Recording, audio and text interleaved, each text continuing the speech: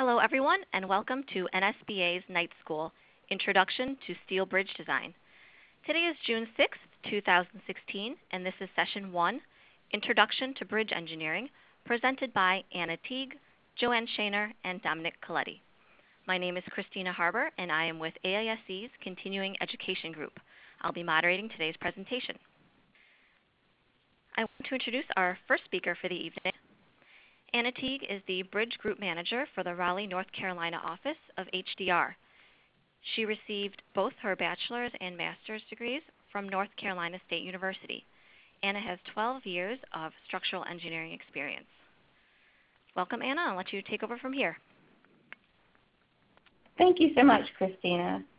Hi, everybody. Thank you all for taking time out of your schedule to join us tonight.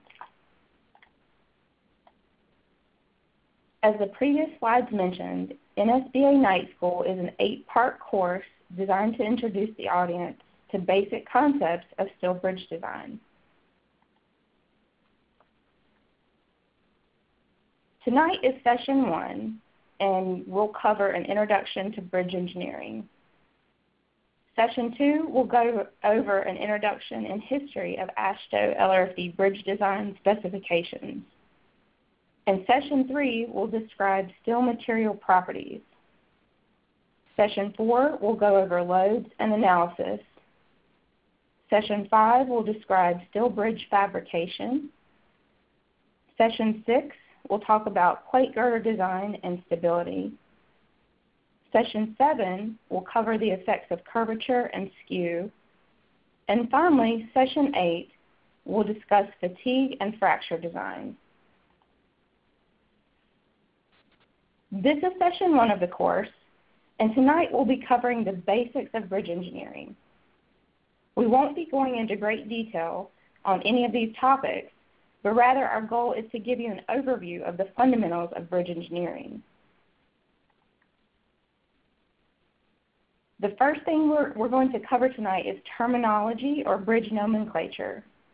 The terminology that we will cover is generally accepted as industry standard. However, the nomenclature can vary widely from state to state or agency to agency, so just keep that in mind. There are 3 main elements of a bridge: the superstructure, the substructure, and the foundation. We will first take a look at the components of the superstructure. But before we begin, let's see how familiar we all are with some basic superstructure terminology by answering a quiz question.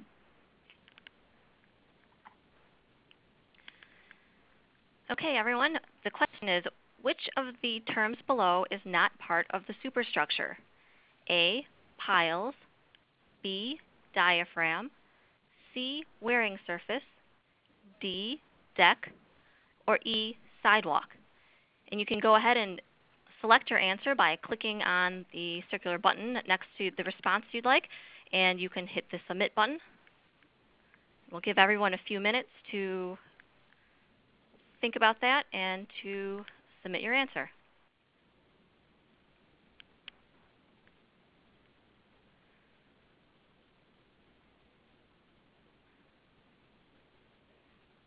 All right, it looks like most people have responded, and most people have chosen A.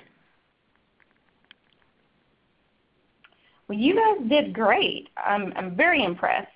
So you are almost all right that piles is the correct answer. It's not part of the superstructure. We're going to see that term piles later as part of the foundation discussion.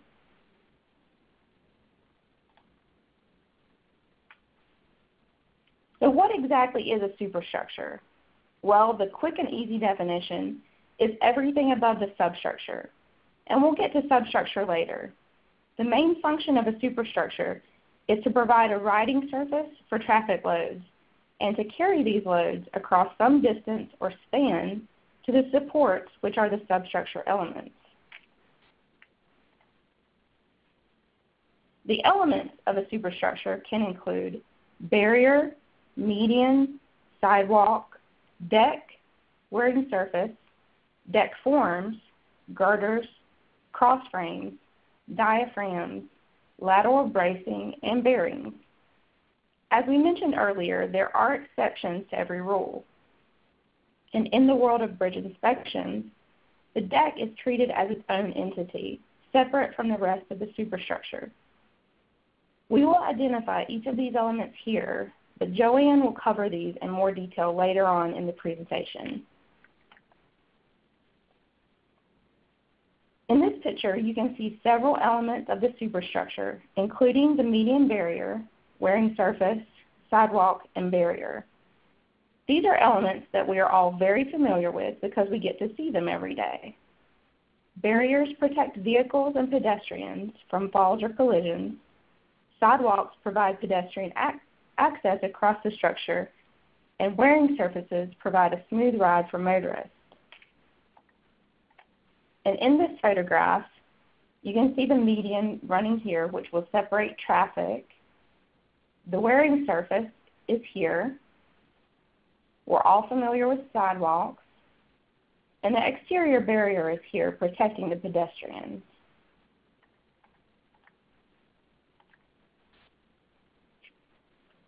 Other elements of the superstructure may be less familiar to us, unless, of course, you like to look at the underside of bridges.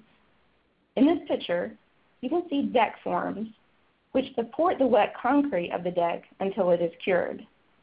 The deck forms here function in a similar manner to the forms used in building construction. Girders are typically the main load-carrying members, which span from support to support. The girders sit on bearings, which accept the load at a point and oftentimes accommodate movement from the girder and the deck above. Cross frames provide lateral support to the girder members in their weak axis of bending. And here in this photograph, you can see the deck forms, in this case, are metal pans. The girders are these elements that we see running along here. And where the girder rests on the substructure unit is where our bearing is located. Cross frames help stabilize the girders in the lateral direction.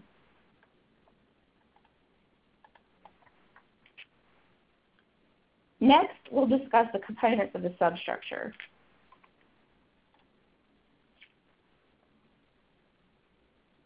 So if a superstructure is everything above the substructure is everything below the superstructure and typically above the ground. Some common substructure elements are listed here. They include abutments, which are also called indents, and bents, which are also called piers. An abutment or indent is typically located at the end of a bridge, and a pier or bent is an intermediate support.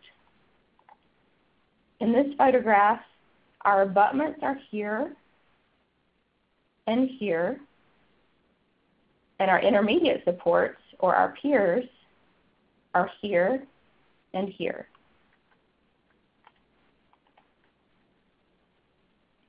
Pier caps, also called bent caps, provide a surface on which bearings rest and subsequently transmit load from the superstructure down into the substructure.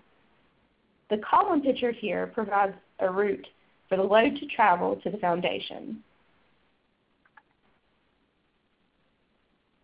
Last but not least, we will go over the elements of the foundation. By now, you should be able to deduce that foundations are the bridge elements that are typically below the ground surface.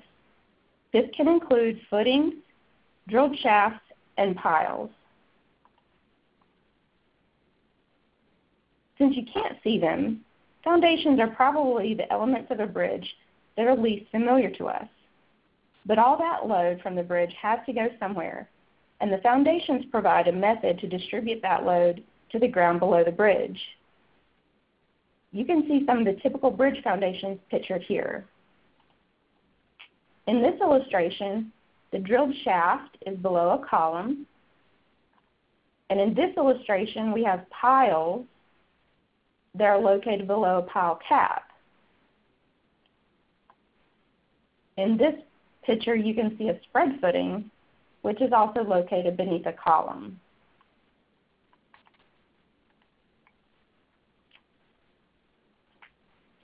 There are numerous other elements to a bridge, and some of these are listed here. Joints allow for movement that occur in a structure. Approach slabs provide a transition from the roadway to the bridge. Slope protection, which can be riprap or concrete, armors the slopes that surround the indents.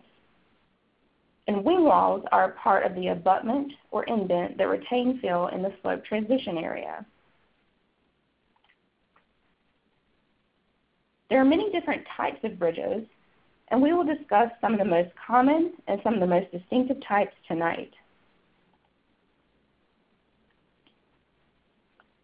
You may drive over one of these and never even realize it, but a deck arch is easy to spot if you can see the bridge in profile view.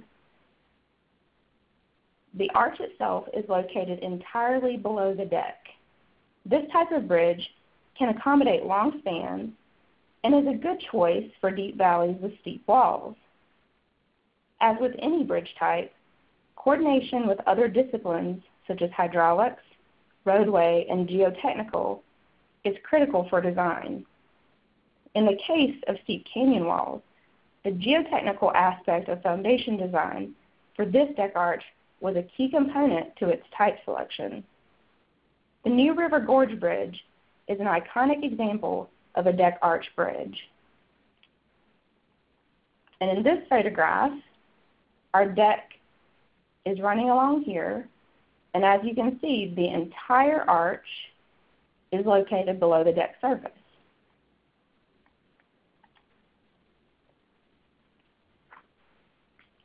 The main difference between a deck arch and a through arch bridge is in where the deck resides. In a through arch, the deck resides at the bottom of the arch. Because of this, a through arch provides significantly more underclearance than a deck arch, making it more suitable for water crossings. Oftentimes, in a deck arch, the deck will be used as a tie between the ends of the arch.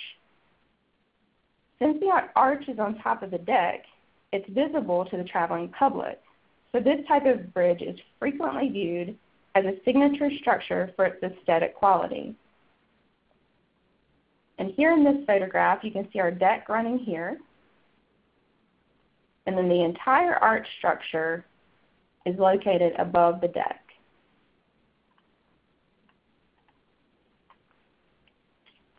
A partial through arch marries the concept of a deck arch and a through arch. The deck in a partial through arch is located somewhere in the arch itself. It can either be a true arch or a tied arch. In a true arch bridge, the outward directed horizontal forces of the arch are transmitted directly to and therefore resisted by the foundation.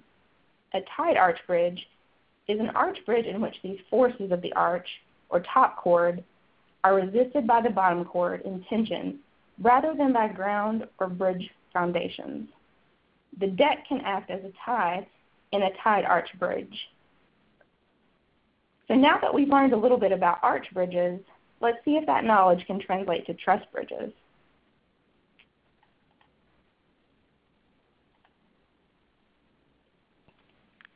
And our next question. A bridge which has top and bottom chords below the deck is called A, a through truss, B, a partial through truss, C, a deck truss, D, a supported stringer system, or E, a cantilever truss. And just to remind everyone, you can select what you think is the correct answer and just hit submit right on your screen.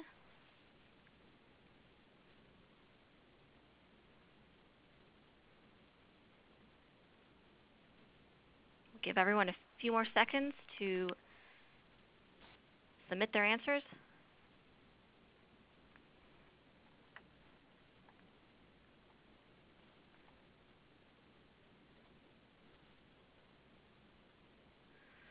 All right, Anna, it looks like we have most people selecting C, a deck truss, but we do have a few people selecting A and B.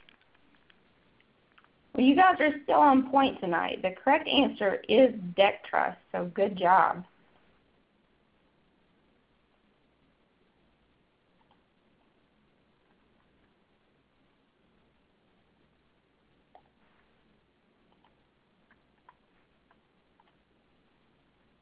A deck truss is similar in concept to a deck arch. The truss portion of a deck truss, both the top and the bottom chords, is located below the bridge deck. Because of this, the main truss spacing can be tighter than in a through truss. The advantage of this type of truss bridge is that it reduces the cost of lateral bracing systems because the truss spacing is closer together than in a through truss. This also makes this system easier to widen in the future. And in this photograph here, you guys can see our deck is at the top, and all of our truss members are located below the deck.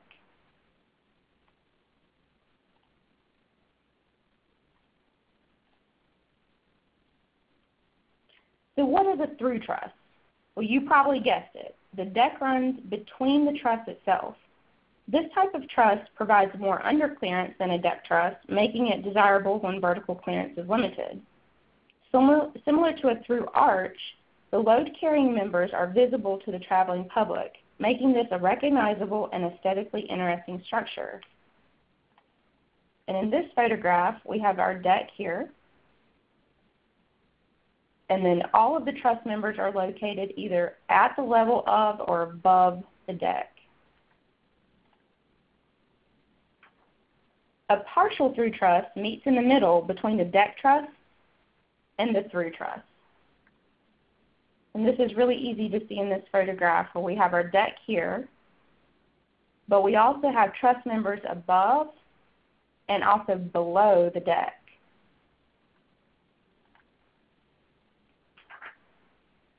Cable-stayed bridges typically span very long distances and are used when underclearance is necessary.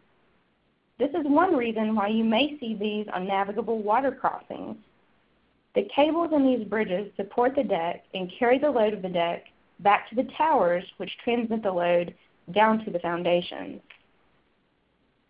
And this is a great picture where you can see the deck here, and all of the cables are attached to the deck and run all the way up to the support pier, and that load from the cables is transmitted down through the support pier down to the foundations.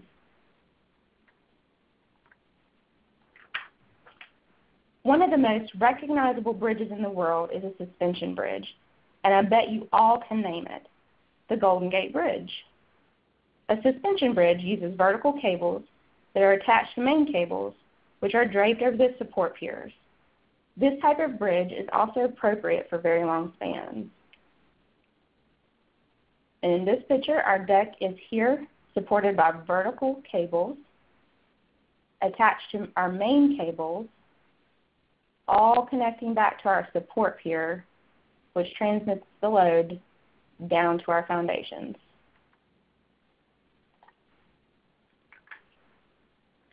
A through girder bridge is a type of structure where the main girders are located outside the deck. The most common use of this type of structure is for railroad bridges, as they are well suited for heavy loads. In this photograph, our girders are located here and here, which are outside the deck, or in this case, the track surface.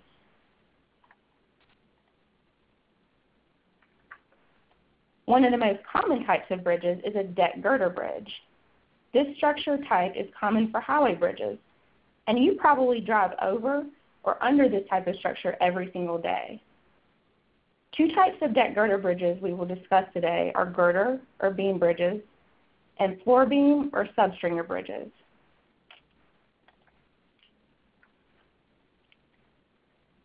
A girder or beam bridge is the workhorse of the highway structure world. The girders act as the main load carrying members, transmitting the load from the deck to the substructure units. These types of bridges have no major constraints when it comes to underclearance or overclearance. There are no arches or trusses to clear. They can be long or short, straight, curved, or skewed, which makes this a very versatile bridge type. And what we are looking at here are curved girders where the deck itself has not been placed. When the deck is placed, it will provide more lateral support to this whole bridge.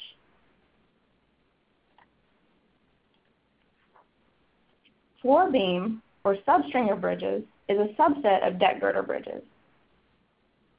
They utilize smaller members that support the deck or floor of the bridge, and these smaller members, stringers and floor beams, carry the loads to the main load-carrying girders.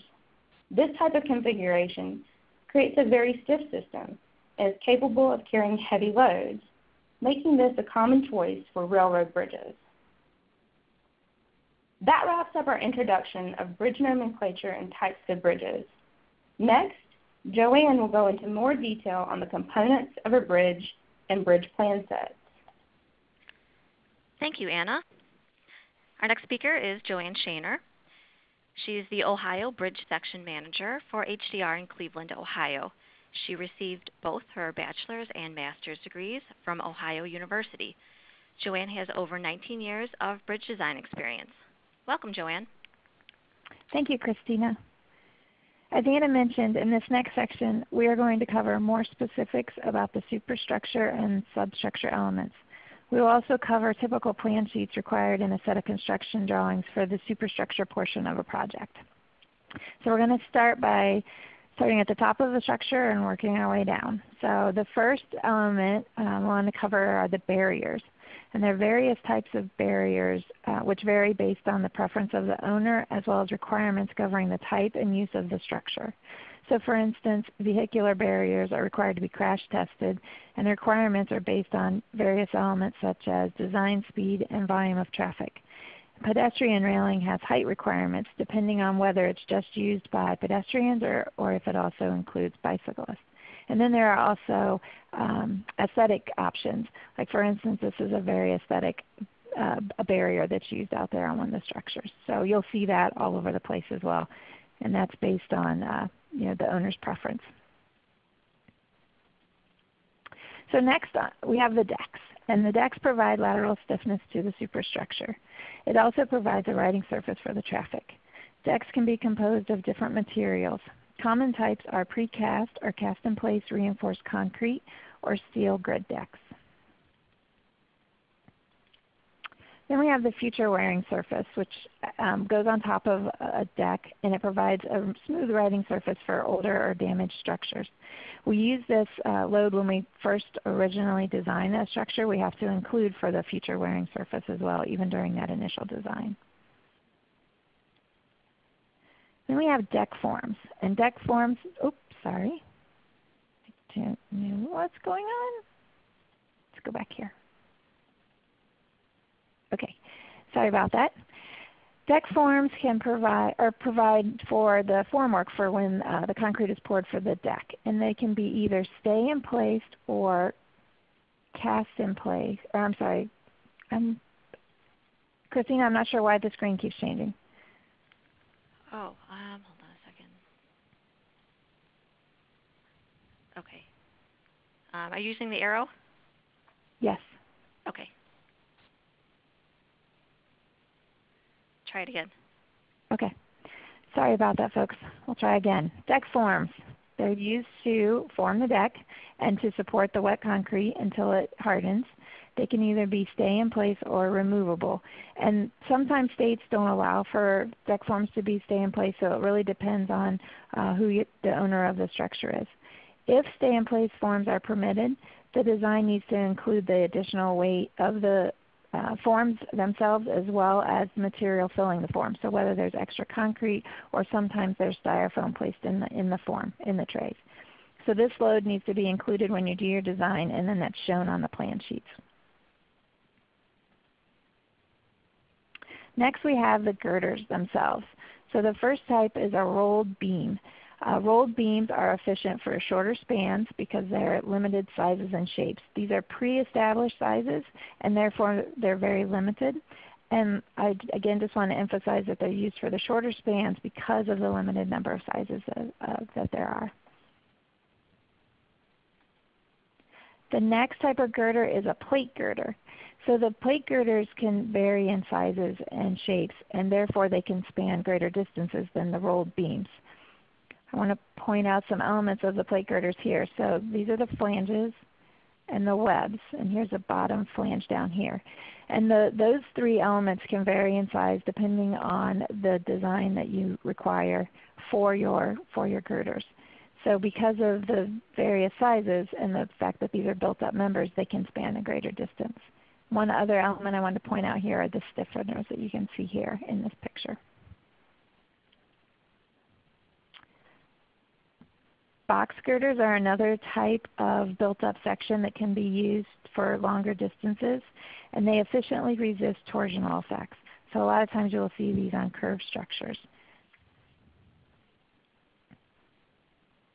You can also see plate girders on curved structures as well, but sometimes you'll see these. Cross frames are used to provide torsional stiffness, both during construction and in the final condition. And these cross frames are also individually designed, and they can be of different built up members and shapes and sizes depending on the conditions that you have. So these are angles that are attached to the girders using these various different plates. So you can see it better here in this photograph.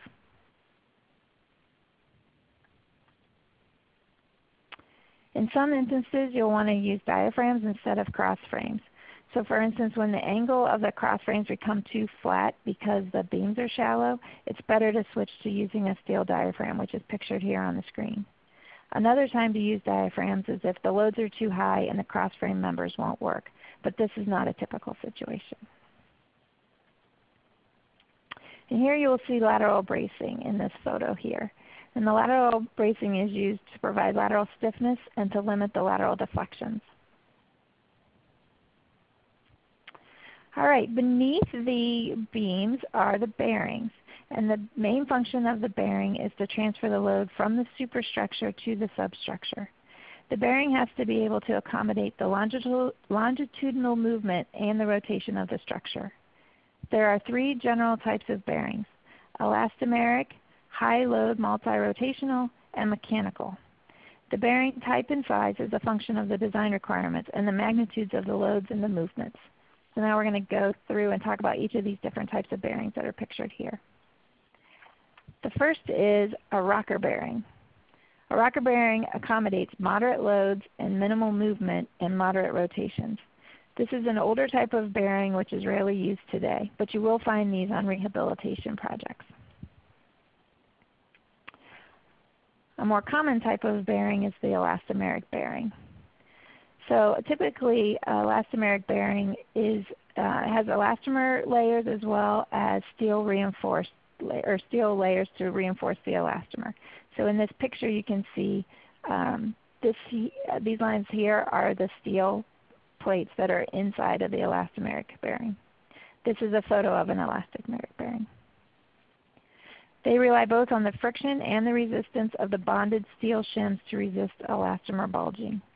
Thin, uniformly spaced elastomer layers allow for higher design compressive stresses and higher translation and rotation capacity than plain elastomeric pads.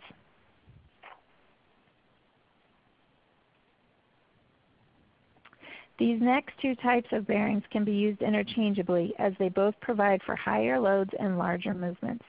The first is a pot bearing. As you can see here in the diagram, a pot bearing includes an elastomeric pad as well, but in this case the pad is confined in a steel cylinder, which is here. I'll show you a photo of this in a few moments where you can see the cylinder. The second type that is similar to the pot bearing is the disc bearing, which is also for high loads, large movements, and moderate rotations. Instead of an elastomeric pad, an elastomeric disc molded from a urethane compound is used to handle the rotation. Pot and disc bearings are often used on curved structures or heavily skewed bridges because of the higher load and rotational capacity. And here is a photo of a disc bearing and a pot bearing. So when I mentioned the pot bearing and talked about the steel cylinder that encases the elastomer, that's this element right here. And this red element here is the disc that I mentioned, the elastomer disc that is used for the disc bearings. Also important to note about disc bearings is they can be guided or non-guided, as well as fixed. Shown here is a guided bearing and a non-guided bearing. And the guides provide for, or the guides actually guide the movement in the longitudinal direction.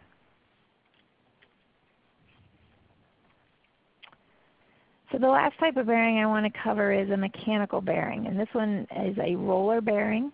It accommodates the heavy loads and the large movements. These are typically used in old trusses and arches in large steel structures. They are not commonly used today, but can be encountered in rehabilitation work. Okay, here's another question to review what we've learned. Which type of steel superstructure is appropriate for short spans? A, plate girders, B, rolled beams, C, box girders, or D, cross frame angles? And again, you can select your the response by clicking on the screen to select your choice and hit submit.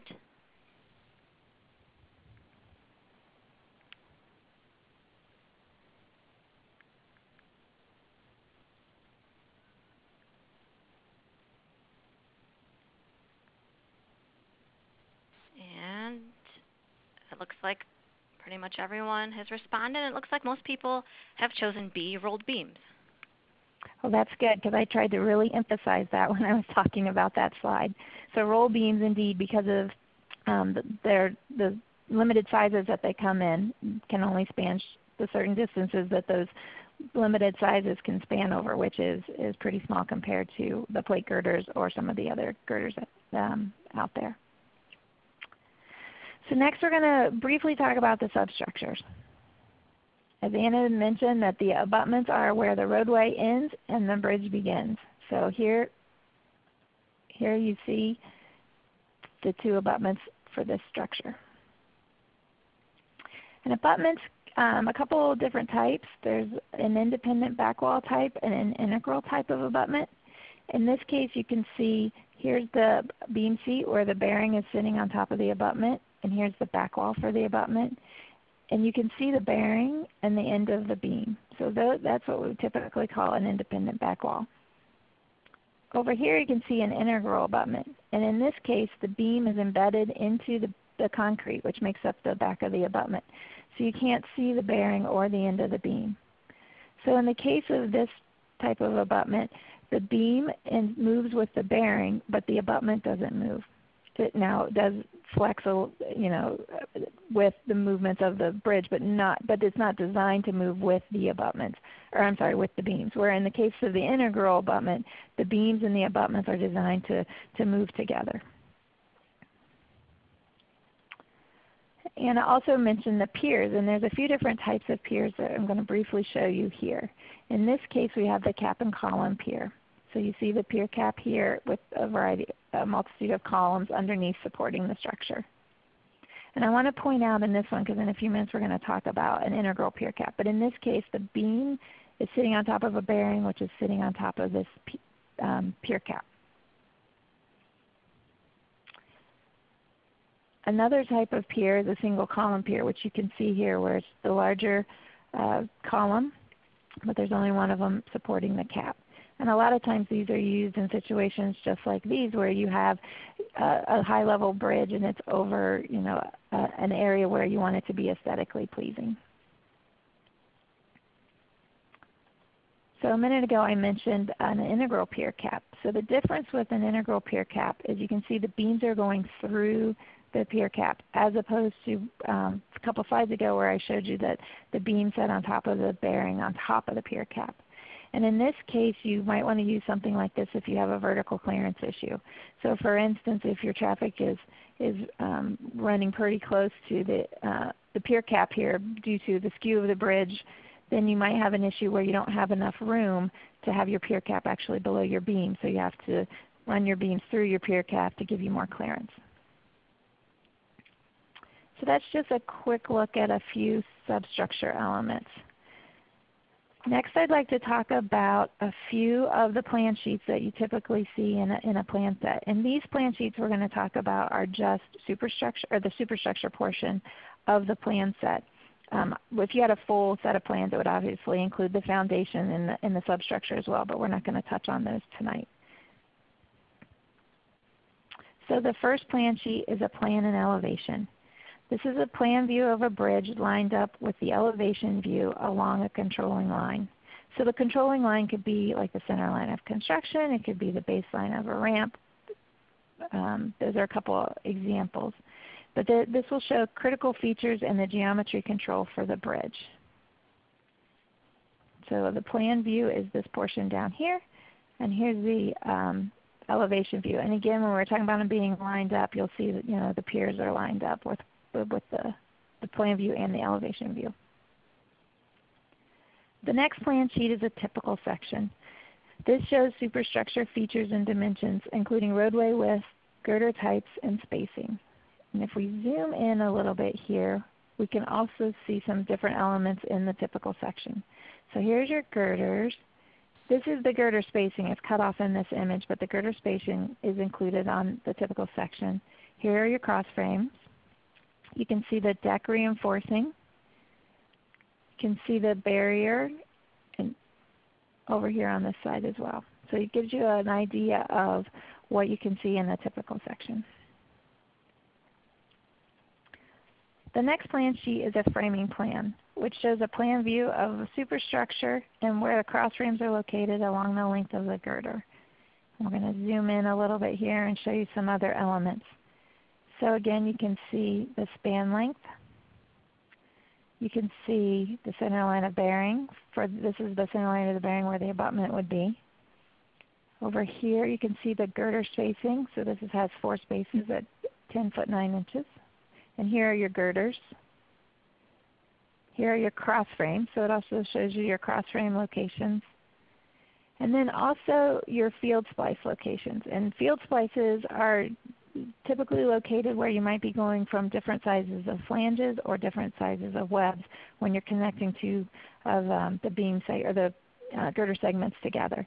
And those may vary depending on what types of loads you have in a certain area, what length your span is. You can vary the size of your flanges and your plates so that you can get a more efficient section.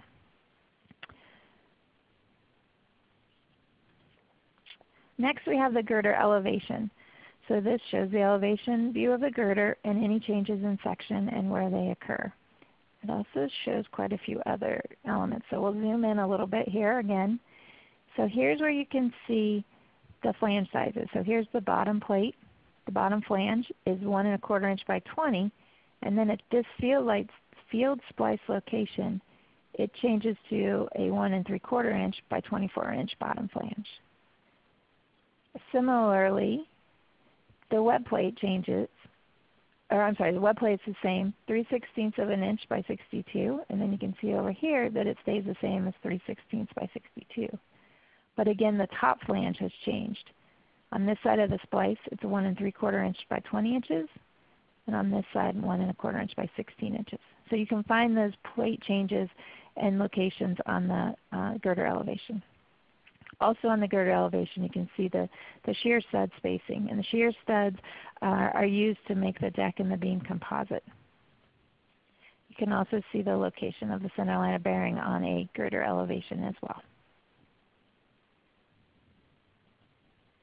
This is a cross frame detail sheet.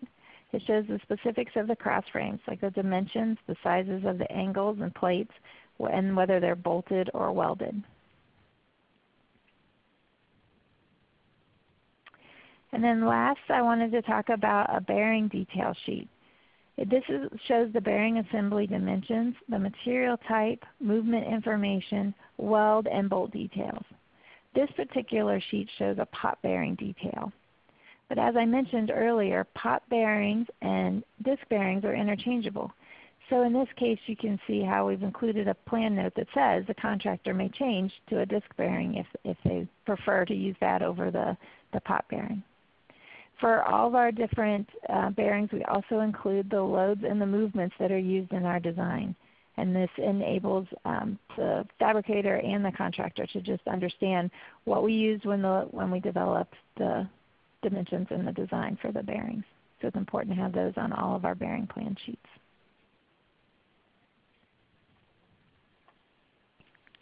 All right, and here's another chance for you guys to show what you've learned.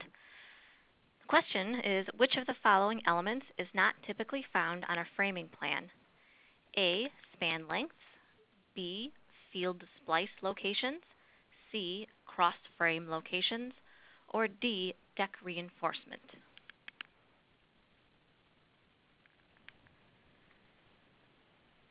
Just give everyone a few more seconds to enter their response.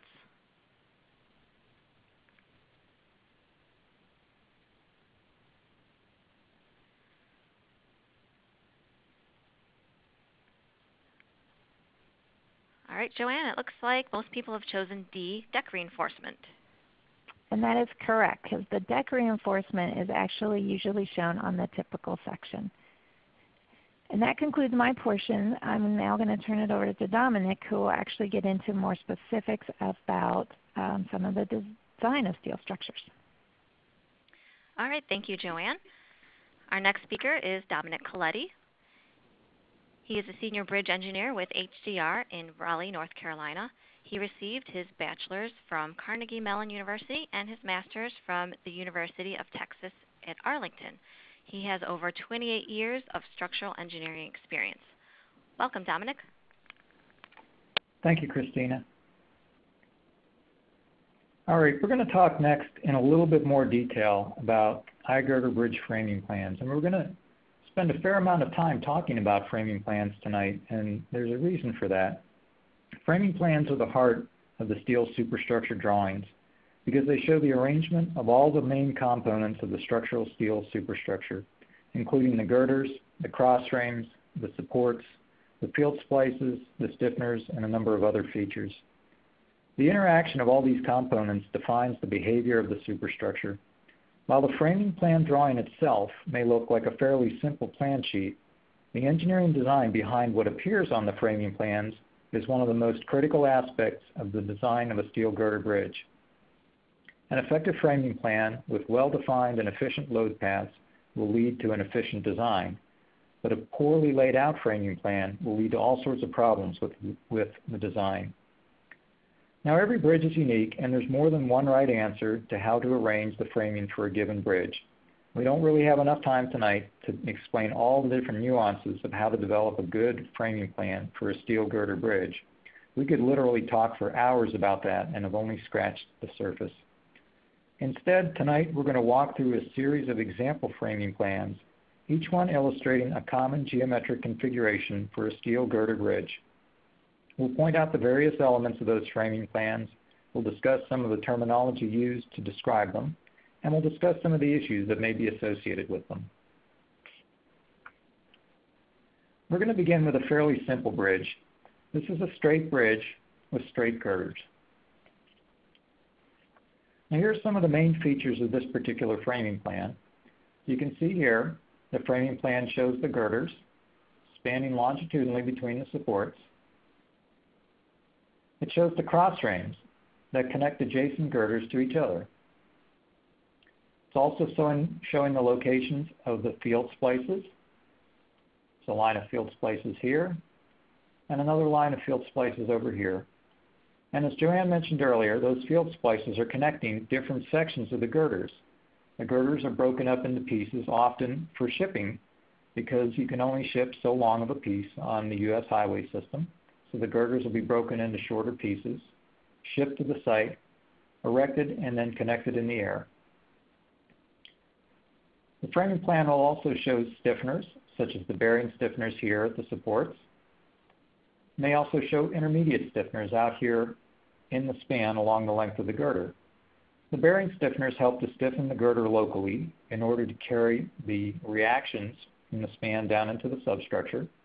The intermediate stiffeners serve to stiffen the web to increase the shear capacity of the girders. Now, in addition, framing plans also show a lot of dimensions.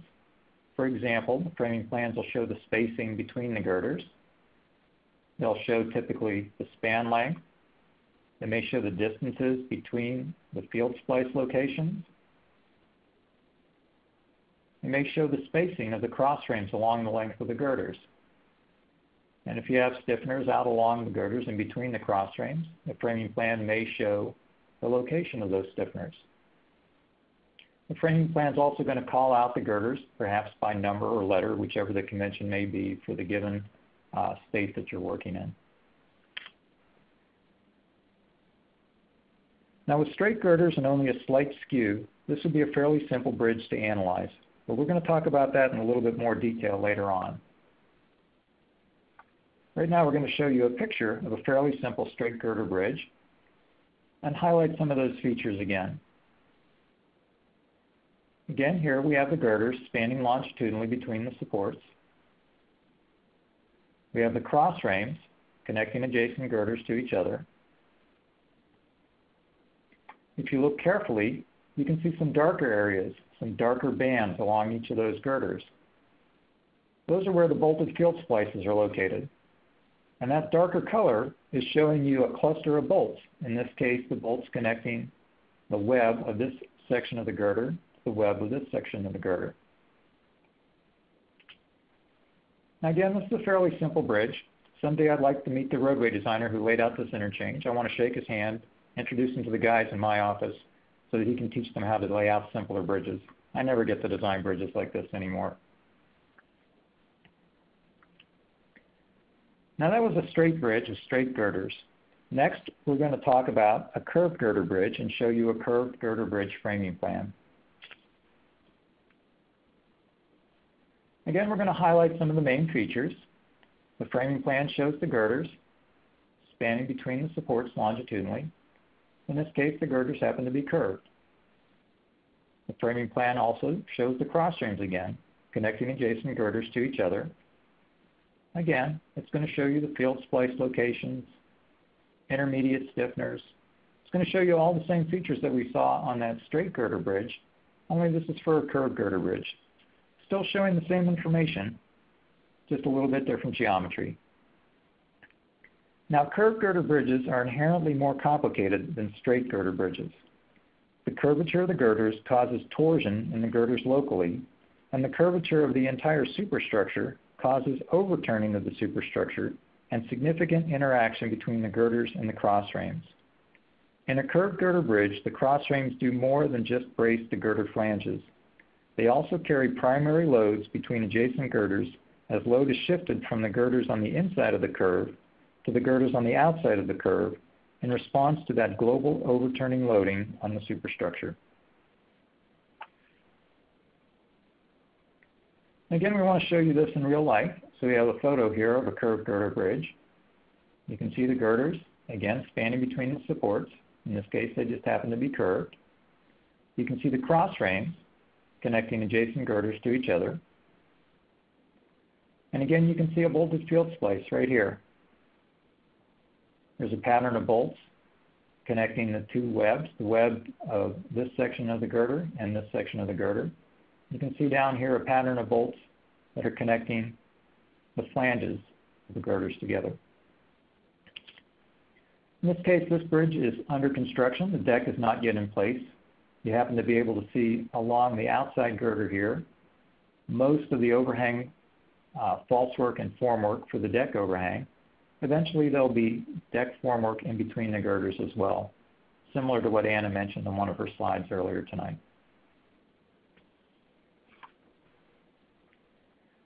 Now, one specific feature of a framing plan is the definition of the orientation of the supports. The supports can be either radial or normal to the superstructure, or they can be skewed to the superstructure. In this example, we're looking at a bridge with radial or normal supports. Those terms radial and normal are used more or less interchangeably, and they indicate that the support is oriented at an angle of 90 degrees to the superstructure. If the superstructure is curved, that 90-degree angle is measured to the local tangent of the curvature at the point of the support. You can see that here. This is the orientation of the support. This happens to be at the end of this particular unit. There's another support over here. This is a framing plan of a multi-span continuous girder bridge. But you can see that that support is oriented at an angle of 90 degrees to the local tangent at the point of support. That indicates that the support is radial or normal to the bridge.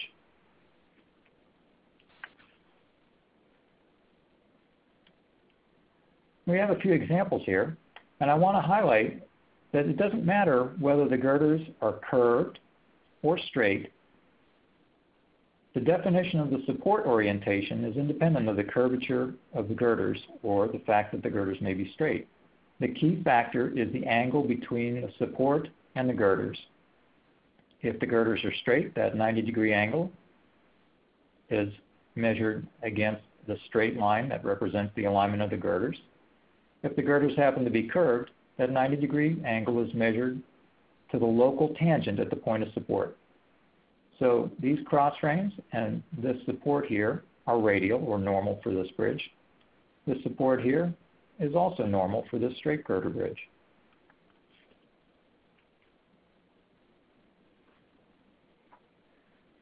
Now, if the supports are not radial or normal to the superstructure, then you have what are called skewed supports. This framing plan is an example of a bridge with skewed supports. Now, the key here is that the support is oriented at an angle other than 90 degrees to the superstructure. You can see that very clearly illustrated here. There's a support that is oriented along this red line here.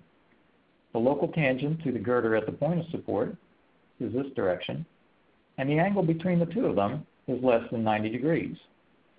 This represents a skewed support condition. Now this support and this angle, I should say, this angle could be less than 90 degrees or it could be greater than 90 degrees.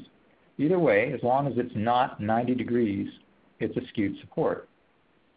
Now the measurement of the skew varies from state to state. Different states have different conventions for measuring this angle.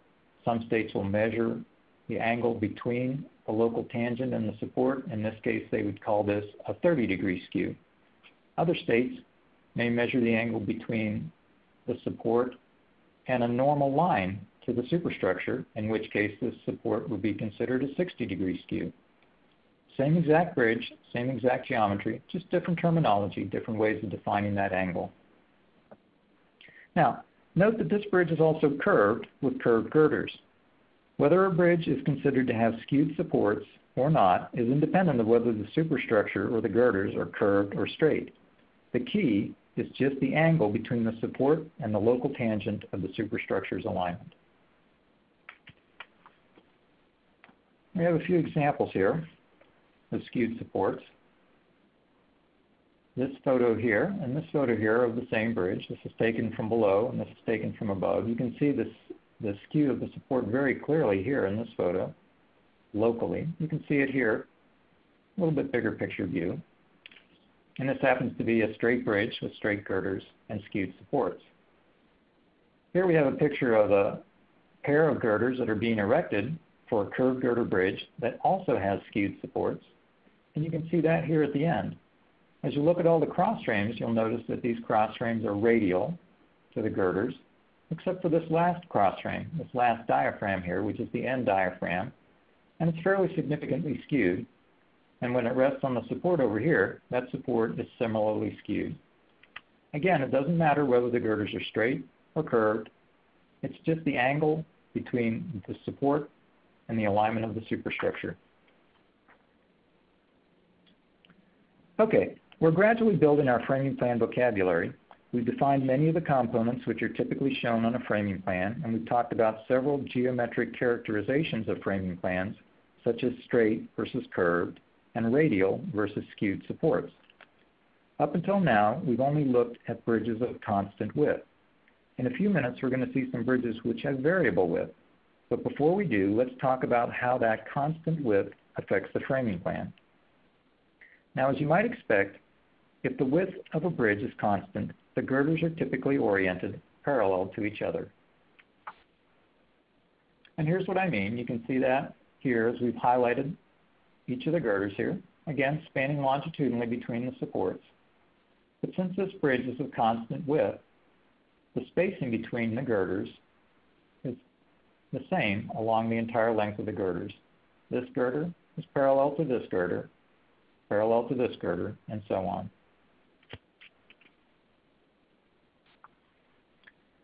There are a few photos showing some examples of bridges with constant width and parallel girders. Again, it's fairly easy to see. This is a fairly simple geometric arrangement.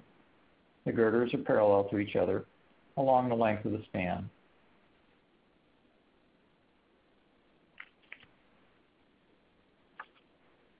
Now, if the width of the bridge is not constant, but if instead that width varies, things get a little bit more interesting. When you have a variable width bridge, the girder spacing will probably need to be variable as well at some point or another. Now, there are many different ways to accomplish this. We're not going to show all of the possibilities tonight, but right here we're just showing one common case. In this particular case, none of the girders in this bridge are parallel to each other. Instead, their spacing varies linearly. You can see that here. We've highlighted several of the girders. This is the girder on the left exterior edge of the bridge, girder number 1. And you can see when you look at girder number 4, it's definitely not parallel to girder number 1. Girder number 6 isn't either. Girder number 9 isn't either. And if you look closely at this framing plan, each of those girders varies, the spacing between the girders varies in a linear fashion. Now, this approach has pros and cons. The geometry here is all regular.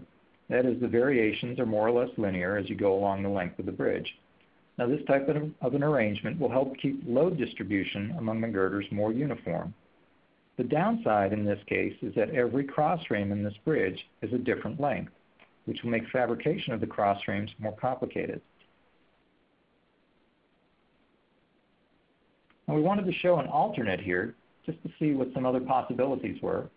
Another way to lay out the framing plan for this particular bridge would be to have several girders parallel, then have a variable width spacing, and then have more girders parallel. You can see if we take this green framing plan and overlay it on the bridge, it covers exactly the same area, and that the orientation of girder 1 along the left edge of the bridge is the same in either case, whether you have the red framing plan or the green one. Similarly, the orientation of girder 9 on the right edge of the bridge is the same whether you have the red framing plan or the green framing plan. It's the girders in between that are different. Now, this particular orientation has some advantages and disadvantages.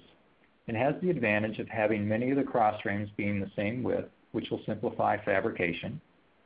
But it has the disadvantage that you're going to have a very significant variation in the spacing between these two girders here. That will affect the load distribution a little bit more. It may make it a little bit more challenging to size the girders in this particular arrangement. Neither way is right or wrong. They're just different. Both ways have pros and cons. Now, I wanted to show you an example of a real bridge with variable girder spacing, and in this case we got one that was fairly interesting looking. This is a pedestrian bridge in Austin, Texas. The basic alignment of the bridge was laid out by an architect who happened to be thinking of a concept where two large curves overlapped. You had a curve this way, and then a curve this way. And in this case, this arrangement worked well for this particular bridge because there was a destination over here, a destination over here. We had two ramps that came into the main unit of the bridge. And on the other bank, there was a destination over here and another destination over here. So it made sense to have all of those four corners connected in a certain way. This way happened to have some architectural flow to it. But it led to a fairly interesting framing plan where the girders are definitely not parallel. This girder flares out, then back in again, and out again. And you can see the same over here. The girder flares in, flares back out, flares in, flares out again. And the spacing between those two exterior girders and the single straight interior girder varies along the entire length of the bridge.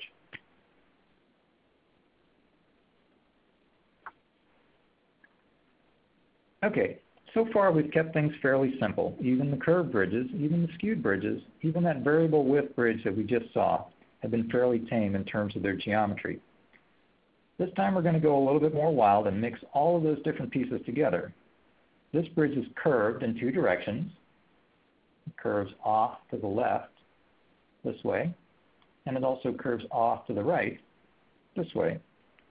It has some skewed supports, this one, for example, and this one, for example. It also has some radial supports. There's a radial support right here, and another one right here. There are some parts of this bridge which are constant width, and some parts which are variable width. In fact, as this bridge gets wider, some of the parts get narrower, and to top it all off, the bridge splits in two right here. It's a fairly interesting bridge. You might be thinking nobody would ever really design a bridge like this in the real world, but they did, and I have photographic proof of it right here. Thought it would be nice to show you some photographs of this particular bridge. You can see where that ramp structure is branching off here and here. The main bridge is continuing on over here. So a few photos looking from a different direction. Again, there's the main bridge continuing on. It's eventually going to curve off to the left here. And here's the ramp bridge that's curving off to the right, and the location where the two bridges split apart.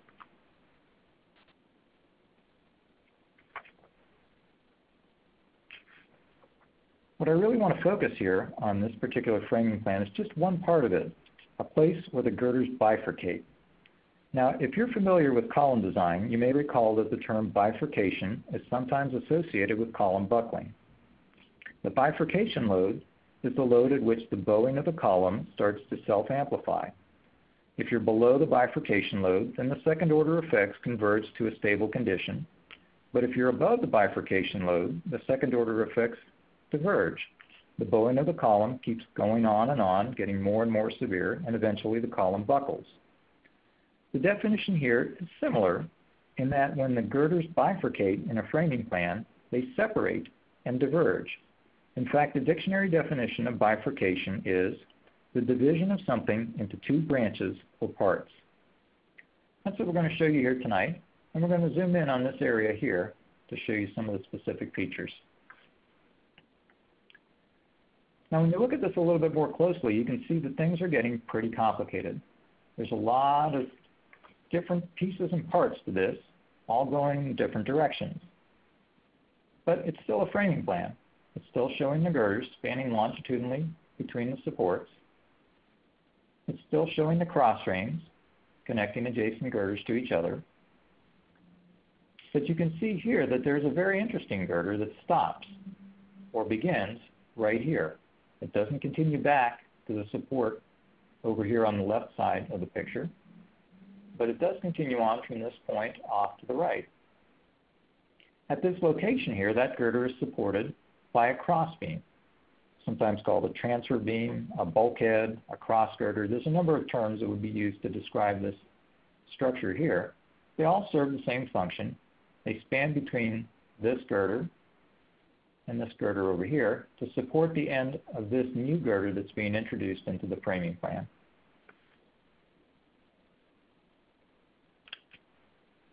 We can show you a picture of that here. This is the location where that new girder picks up. And if you look here, we've zoomed in on it a little bit. You can see that girder coming back from the support and stopping right at this location. You can see that bulkhead or cross frame, cross diaphragm, whichever term you may choose to use on it. It's a solid plate diaphragm here that's accepting the end of that girder and transferring its load transversely to either of the girders on either side.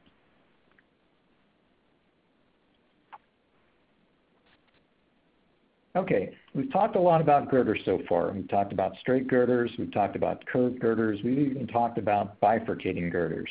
And girders are a very important part in the steel girder bridge.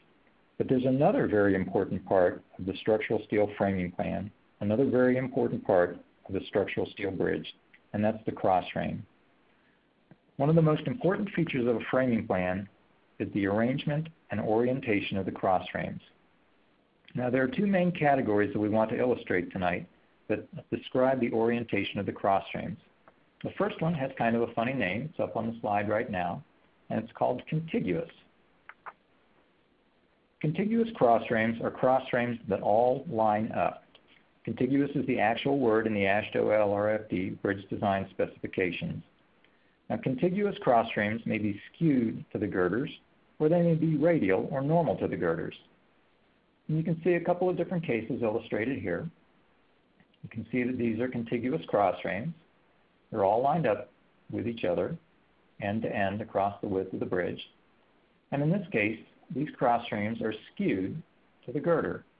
The angle between the cross frame and the girder is something other than 90 degrees.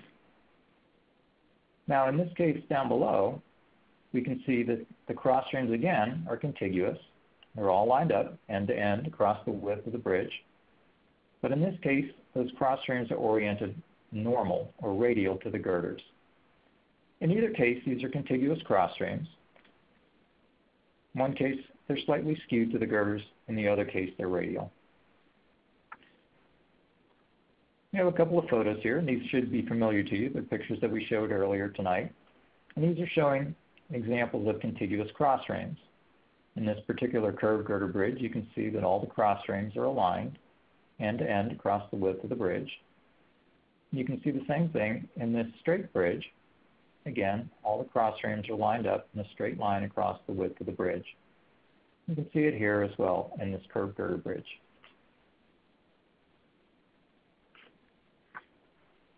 Now the other common cross frame pattern is a pattern with staggered cross frames.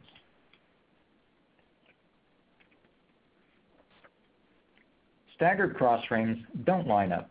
Instead, they're typically oriented normal to the girders, but their position along the length of the girders are staggered from bay to bay. And you can see that here.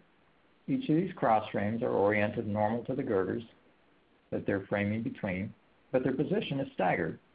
There's one cross frame here. You go down the length of the girder a little bit. There's another cross frame here.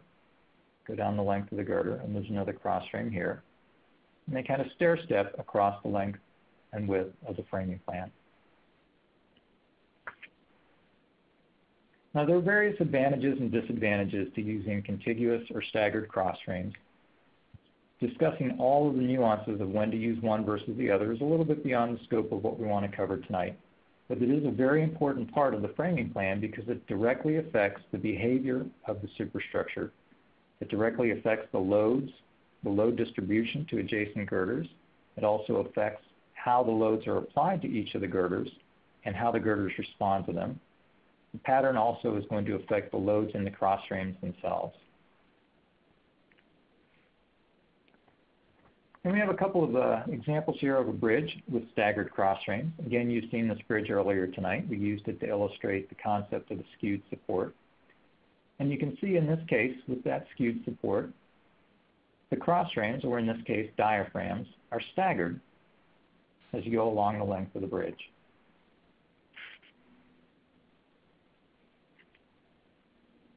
Okay, there's one last framing plan feature that I wanted to discuss tonight, and that's lateral bracing.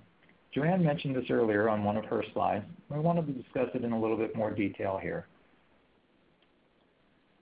Lateral bracing is bracing that spans from one girder to the next in a horizontal plane. Lateral bracing is typically provided in a truss configuration. That is to say that the lateral brace members are oriented diagonally. And you can see that here in this framing plan. Again, as always, there's a girder spanning longitudinally between the supports. There are cross frames connecting adjacent girders to each other. And then in the exterior bay of this particular bridge, there's lateral bracing that's oriented in a truss-type configuration. The members are oriented diagonally in a horizontal plane spanning between the two adjacent girders. And this particular bridge has lateral bracing in this exterior bay and also in this exterior bay. Now, lateral bracing is most commonly used on relatively long span steel plate girder bridges. On those longer spans, there's more potential for global lateral buckling of the entire superstructure and more potential for very large lateral displacements prior to the deck being constructed and made composite with the steel girder superstructure. Providing lateral bracing increases the lateral stiffness of the superstructure system prior to the deck placement and improves global lateral torsional buckling resistance. And we have a couple of photos here illustrating lateral bracing on a bridge. This happens to be the bridge that was in the framing plan we just saw on the previous slide. So you can see in this exterior bay, there's lateral bracing between the exterior girder and the first interior girder. Also in this exterior bay, there's lateral bracing. And in the smaller photo here, you can see a close-up of it. That lateral bracing spanning diagonally from girder to girder in a horizontal plane.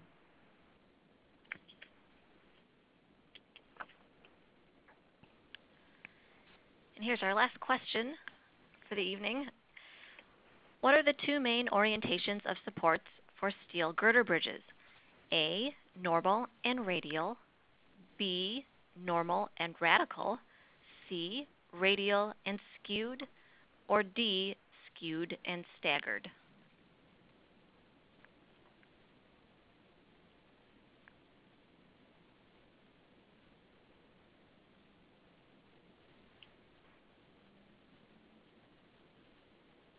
All right, Dominic, it looks like most people have selected C, radial and skewed. Good. And that is the correct answer. Now, we tried to get a little bit tricky with this quiz, and we mixed some of the terms together just to see if everybody was paying attention. The first answer, A, it says normal and radial. Those are both words that are used to describe the orientation of the supports of the bridge, but normal and radial, if you remember from earlier on, describe the same condition, the condition where that support is oriented 90 degrees to the superstructure. Radial and skewed describe the two different main orientations of supports to the superstructure. Radial could be either radial or normal, and skewed is the second characterization. I'm a little bit disappointed nobody chose normal and radical. I know we're all engineers, but it's okay to loosen up a little bit once in a while.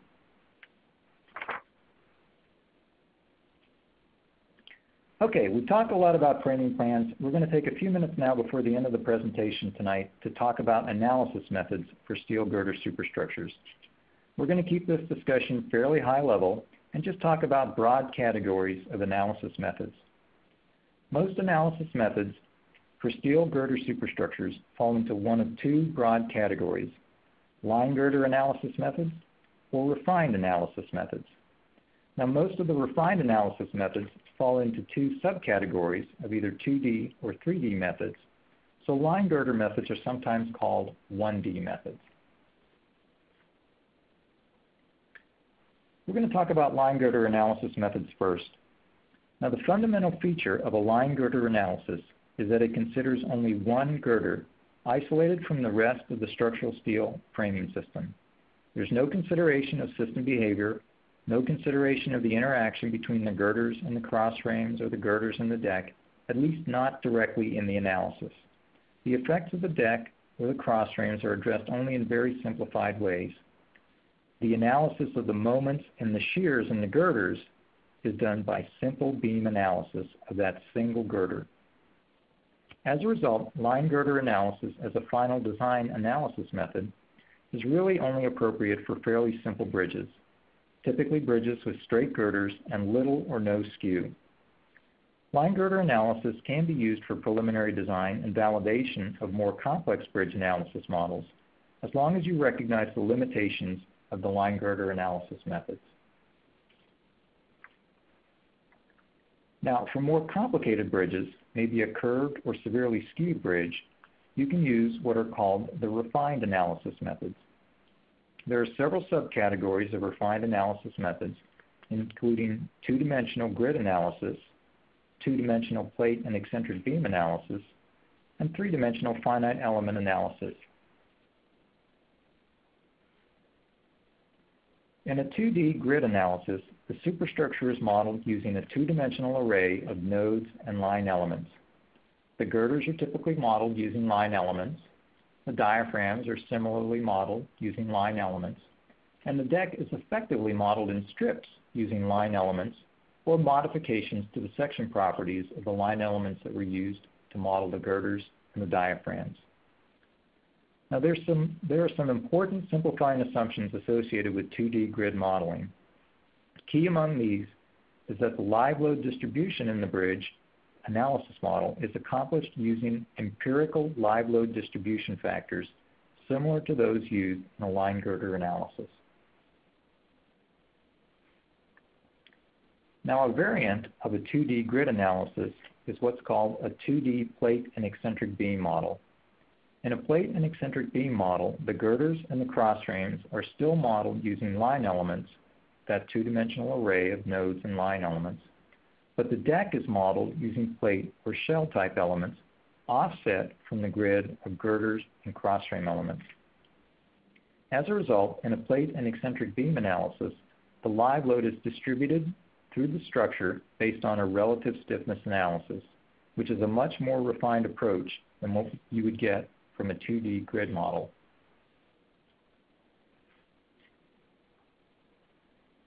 Now, the most refined analysis method typically used in production bridge design is a 3D finite element analysis model. In a 3D model, all the various pieces and parts of the superstructure are explicitly modeled. The flanges of the girders are typically modeled using beam or plate type elements. The webs of the girders are separately modeled using plate or shell type elements. The diaphragms and any bracing members are separately modeled using truss or plate type elements as appropriate for the type of structure. And the deck is modeled separately using solid or plate type elements. Now, this gives a very refined model of the stiffness of the structure. This also allows the user to obtain direct analysis results for each and every part of the superstructure. For example, if you want to know the force in a cross-frame top chord member at a particular location in the bridge, you can get direct analysis results for that member directly from the model. Now, the downside of a 3D finite element analysis is obviously that it's a very complicated analysis method. It's going to take more time and effort, and the resulting model is going to be a little bit more susceptible to hidden errors that may be difficult to detect. So which analysis method should you use? The answer, unfortunately, is it depends. It depends on the complexity of the bridge, the time and the money that you have available to perform the analysis, and your own comfort level with various analysis methods. The key is that the analysis method you use should be appropriate for the complexity of the bridge, particularly the geometric complexity of the bridge. And we don't have sufficient time tonight to go into a further discussion of how to choose the right analysis method, but I can point you to 3 excellent references.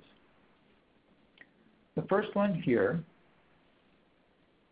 on the left is NCHRP Report 725, Guidelines for Analysis Methods and Construction Engineering of Curved and Skewed Steel Girder Bridges.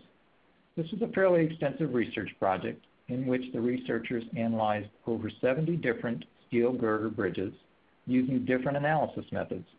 They would analyze each bridge using simplified 1D analysis methods, 2D analysis methods, and they would compare the results of those to a benchmark 3D finite element analysis of each bridge. By comparing all those results, they were able to assess the accuracy of each of the analysis methods and provide recommendations based on the geometric complexity of the bridge as to which analysis methods were more or less appropriate. The second reference here is an AASHTO NSBA Steel Bridge Collaboration document. This is Guideline G13.1, Guidelines for Steel Girder Bridge Analysis. Now, this is a largely qualitative set of guidelines. It was written by a committee of practicing bridge engineers, academic researchers, state DOT representatives, fabricators, and erectors, and it represents some consensus guidelines for approaching the analysis of steel girder bridges. This particular guideline also happens to include a summary of the NCHRP Report 725 results. It's presented in one of the appendices in the form of a simple scorecard. Finally, this reference on the right is the FHWA's recently released Manual for Refined Analysis. Don't be fooled by the watermark that says draft on this particular manual. If you go and pull this manual down from the FHWA website now, it does call it a draft, but that's only because they plan to have a second volume that goes into more detail on particular types of bridge modeling, and they know when they complete that second volume there'll be a few things they want to update in the first volume. Now, this manual is a very comprehensive guideline for how to specifically build refined analysis models. It goes into great detail discussing the various elements used to build those models, and how to use them properly. Each one of these references is available free for download on the internet, and they're all fairly easy to find. Now, what we talked about so far was the analysis part of analysis and design. That is the calculation of the distribution of loads throughout the structure and the prediction of the behavior of the structure. But you also need criteria to compare that behavior to. The design part of analysis and design is covered by the design specifications. For most steel girder highway bridges, the design specification is the AASHTO LRFD Bridge Design Specifications. Now, as Anna mentioned at the beginning of this presentation tonight, there's going to be a full discussion of the AASHTO LRFD Bridge Design Specifications in Session 2 of the AISC Night School on Bridge Design. So we're not going to go into great detail on the AASHTO specifications tonight. Now, if on the other hand you're designing a steel girder railroad bridge, you will probably be using the ARIMA Manual for Railway Engineering, specifically Chapter 15, Steel Structures. In some ways, designing a railroad bridge is very similar to designing a highway bridge, but in other ways, it's very different. For instance, the AASHTO Bridge Design Specifications for highway bridges follow a load and resistance factor, LRFD, design approach. But the ARIMA Bridge Design Specifications for railroad bridge design follow the older Allowable Stress Design, or ASD, approach. Railroad bridges are also designed for a different and much heavier live load, the Cooper E80 railroad loading. In addition, the choice of structure type, the basic structure configuration, and many of the design details for railroad bridges are very different from their highway bridge counterparts. These differences typically arise from the unique needs of railroad bridge owners. For instance, railroad bridges are typically designed as simple span structures. Railroads are critical lifelines for their owners, and convenient detour routes are often not available, and simple span structures lend themselves to much faster replacement in the event of damage to a bridge. Simple span structures also often feature simpler, more robust details that perform better under the heavier train loading common for railroad bridges. Okay, we're about to wrap things up for the evening, and we wanted to have a quick recap of what we covered tonight. Tonight was Session 1, Introduction to Bridge Engineering. In this session tonight, we discussed bridge nomenclature, gave you some examples of the various terms that are used to describe the different pieces and parts of a bridge. We reviewed different types of bridges. We also described a lot of the components that compose a girder bridge superstructure. We also discussed briefly some of the components that compose the substructures and foundations of bridges. We walked through a typical bridge plan set to show you how it's organized and the content of the various plan sheets that appear in that set. And then we spent a fair amount of time discussing I-girder bridge framing plans in particular. We went through a quick discussion of analysis methods, and then we wrapped things up with a very short review of the design codes that are typically used to design steel girder bridges.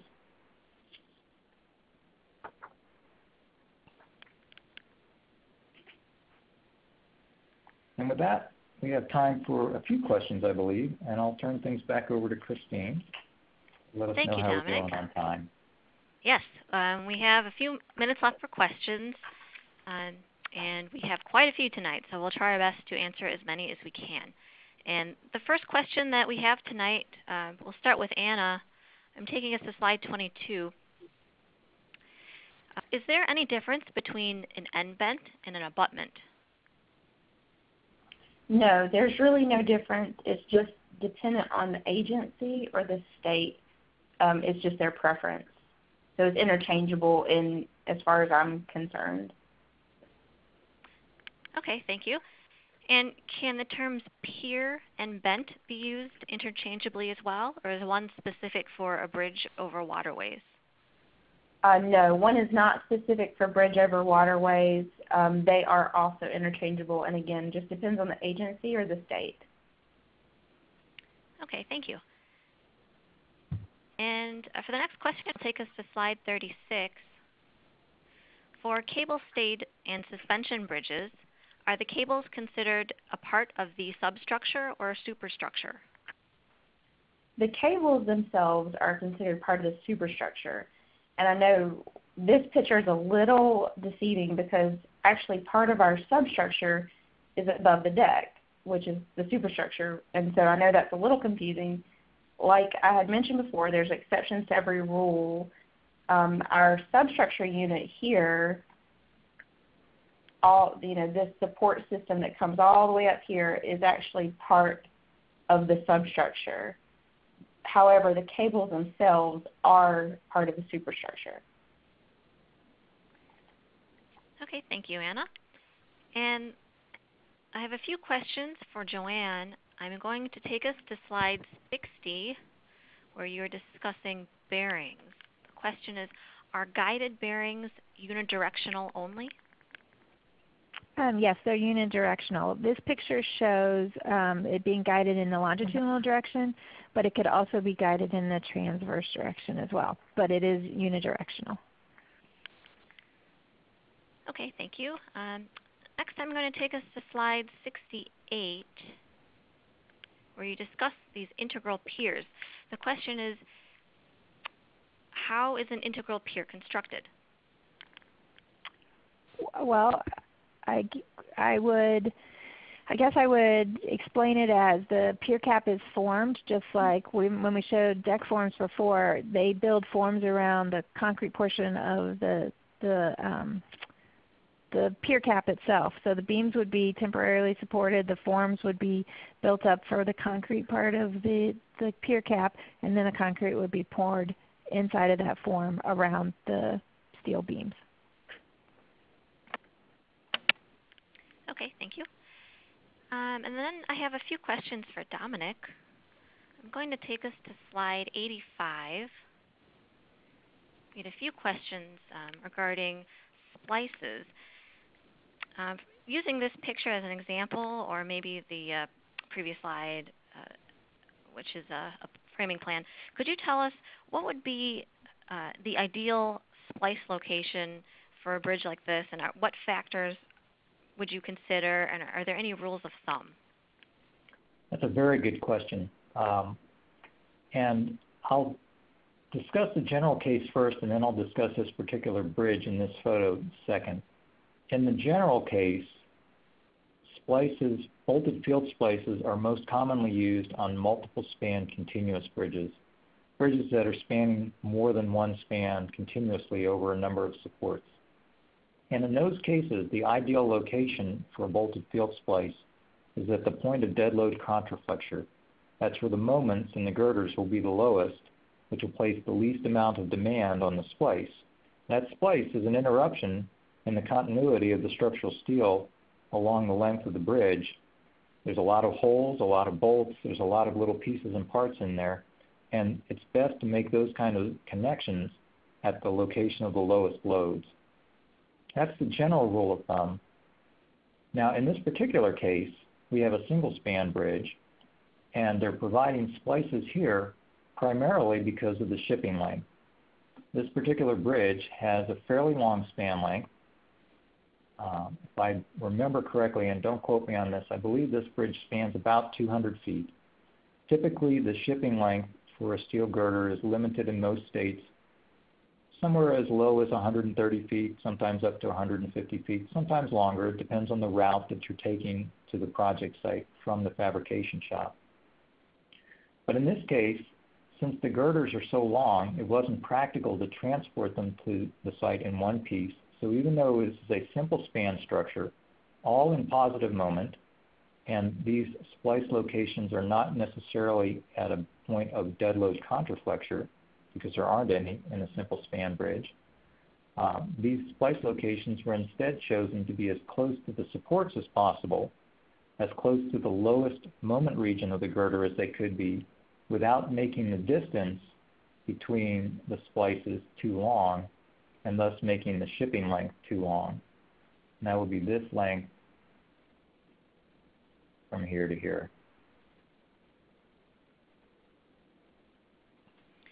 Okay, thank you.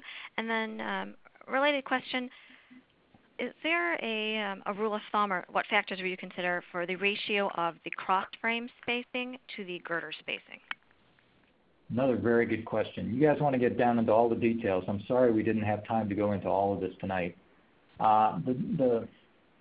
In a straight girder bridge where the demand on the crossframes is fairly low, a bridge like this, straight girders and little or no skew, the crossframes in this bridge are going to have fairly low demand.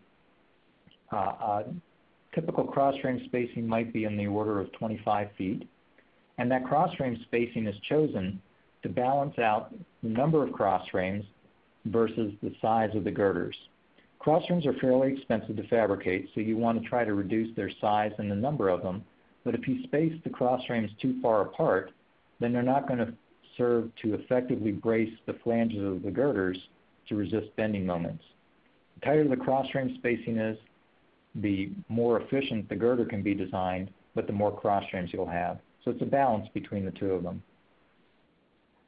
Now in another type of structure, a structure with a severe skew or a curved girder structure, the demands, the loads on the crossframes are going to be higher because they're doing a lot more work connecting the girders together and distributing load. And the demand on the girders will be higher. And in those types of structures, sometimes you'll see a tighter crossframe spacing. Often you'll see heavier crossframes. Okay, thank you. And then related to that, what's the difference between lateral bracing and cross frames? Cross frames are provided in almost every steel girder bridge. They have the primary function of bracing the compression flange of the girder. They have the secondary function of helping to distribute loads between the girders, particularly in skewed and curved bridges. But cross frames in and of themselves don't do a lot to provide lateral stiffness to the superstructure overall. Lateral bracing, which is bracing provided in a horizontal plane between the girders, provides a lot more lateral stiffness. That lateral stiffness helps to resist lateral deflections during construction before the deck is in place, perhaps a wind loading. It also provides a lot more stability to resist global buckling of the system. Once the deck is in place and it's hardened and been made composite with the girders, that deck functions very effectively as a shear diaphragm in a horizontal plane, and all of those concerns about lateral deflections and lateral stability go away because you have a great big concrete diaphragm on top of the structure. During construction, when that concrete deck is not in place, depending upon the nature of the structure, the span length, the size of the members, and so on, you may need additional lateral stability, lateral stiffness, and that's provided by that top flange lateral bracing in a horizontal plane. Okay, thank you, Dominic. Unfortunately, that's all the time we have today for questions. If you asked a question and it was not answered, we will get back to you by email. Now, for those of you who registered for the 8-session package, you'll receive your PDH certificate at the end of all 8 sessions. Now let's discuss the recording and quiz access. An email with a link to the quiz will be sent out to you by Wednesday. If you watched the live version tonight, you'll receive your PDH credit. You do not have to take the quiz to receive credit if you watch live, but you can still take the quiz to reinforce what you learned here tonight. If you watch the recorded version instead of the live one and you would like PDH credit, you must take and pass the quiz to receive credit. If you're interested in getting the EEU certificate at the end of the course, you must take all of the quizzes and the final exam. If you'd like to listen to the recording, you'll receive information on how to access it, in case you missed part of it or want to watch it again, and this will be emailed to you by Wednesday.